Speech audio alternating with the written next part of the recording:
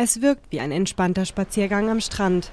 Doch diese freiwilligen Helfer in Rumänien suchen an der Schwarzmeerküste nach verendeten Delfinen. Mehr als 130 Kadaver sind in diesem Jahr schon angespült worden, heißt es von der Organisation Mare Nostrum. Fast 2/3 der Tiere sterben infolge der Fischerei. Die Delfine, die vorbeischwimmen oder auf Nahrungssuche sind, verfangen sich in den Netzen. Sie verenden durch Ertrinken, weil sie nicht mehr an die Wasseroberfläche kommen. Es sind ja Säugetiere, sie brauchen Luft zum Atmen. Experten fordern akustische Signale, um die Delfine von den Netzen fernzuhalten, und strengere Kontrollen. Laut Tierschützern stirbt jeder zweite Meeressäuger in der Periode, in der das Fischen verboten ist.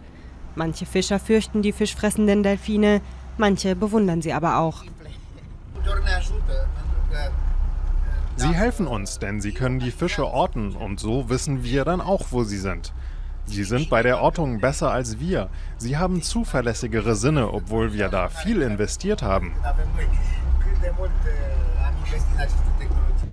Diesmal haben die Helfer keine Kadaver gefunden. Doch die Sorge bleibt um die Delfine im Schwarzen Meer.